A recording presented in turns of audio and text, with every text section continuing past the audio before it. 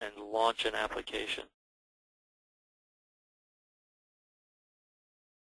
This integrates very, very well. We'll do PowerPoint.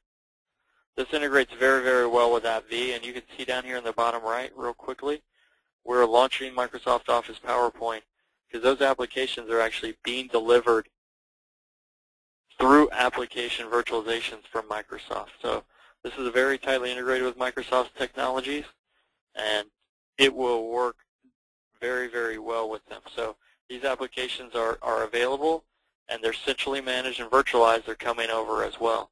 So it's contacted the store. So now it says, okay, Drew, you have these applications available.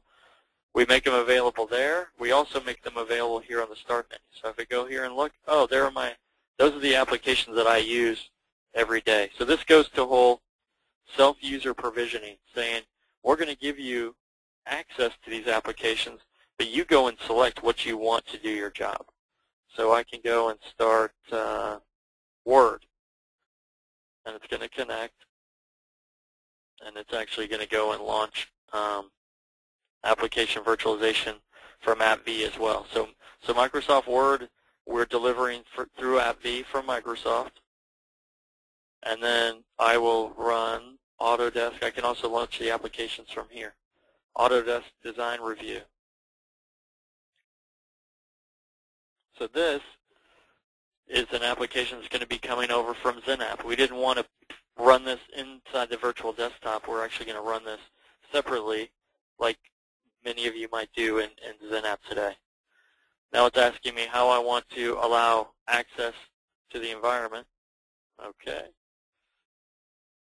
And then it's going to launch Autodesk Design Review 2011.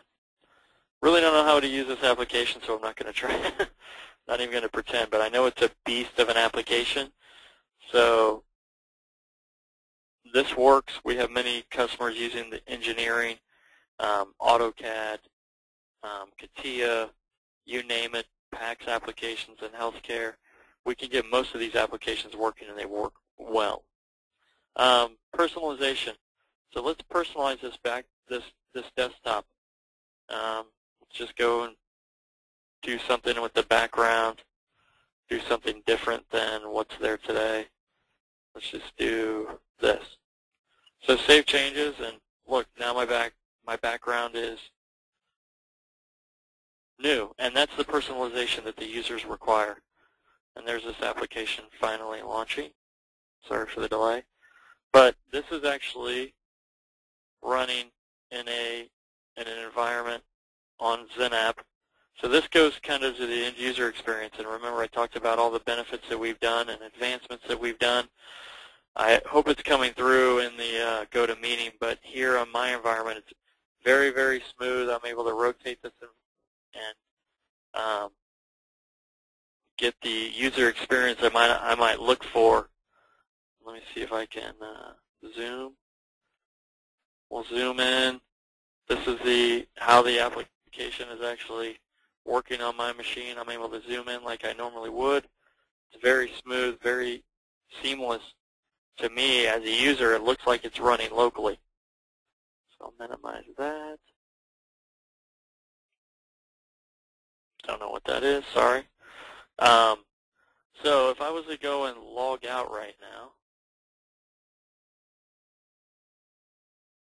I'm going to force a log off.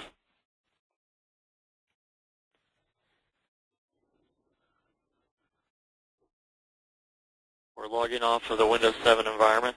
I'm going to log into Windows XP. You can see that too. And then we'll come back to Windows 7. You can see my background is the same. All that is there was the same. So let me go back to my home desktop here.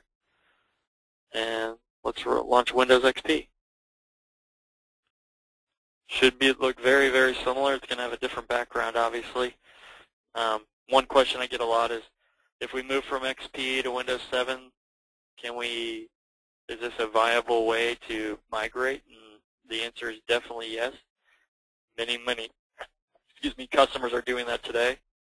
They are running XP on their clients, They've got older clients that can't run Windows 7, but they need to upgrade. This is a very viable way to turn that XP machine into a Windows 7 machine.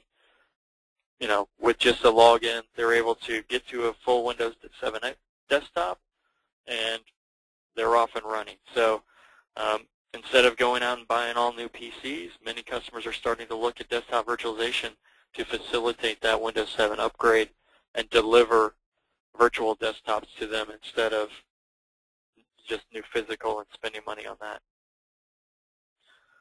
So we'll go out here. Still logging in. Oh, there it goes. So we will go and select more applications here as it logs in.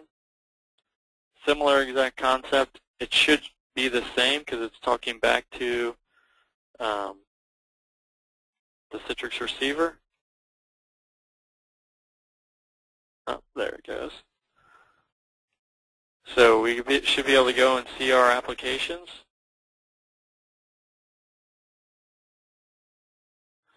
The profile is different on this on Windows 7 as it is on Windows XP. So the preferences are not going to be the same, unfortunately, but we are trying to work on that as a way to facilitate migrating from Windows XP to Windows 7 very seamlessly.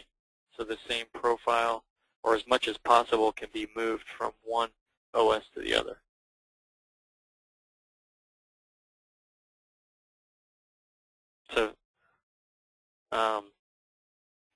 So now it's logging in and saying, oh wait, we've got 3 applications now that I contacted the store. These are available. So I stand corrected. I apologize. So if I go and launch this, this should come over and be exactly where I was last time as I logged off, unless the application actually logged off. We will see very quickly.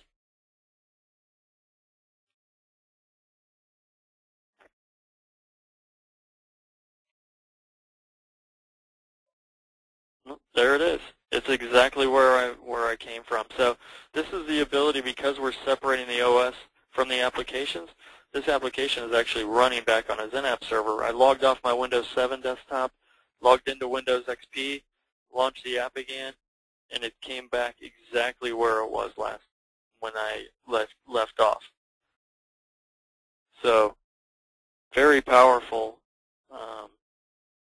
tool, and gives you a lot of flexibility to do upgrades and allow the users to move from machine to machine.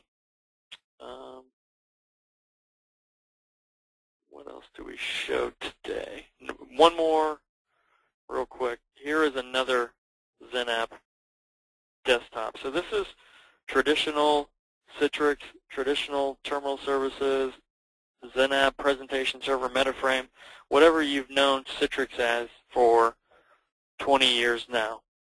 This is a Windows 2008 R2 desktop, and this is a very, very viable VDI or virtual desktop offering for users. And this goes back to the whole point of all users are not the same.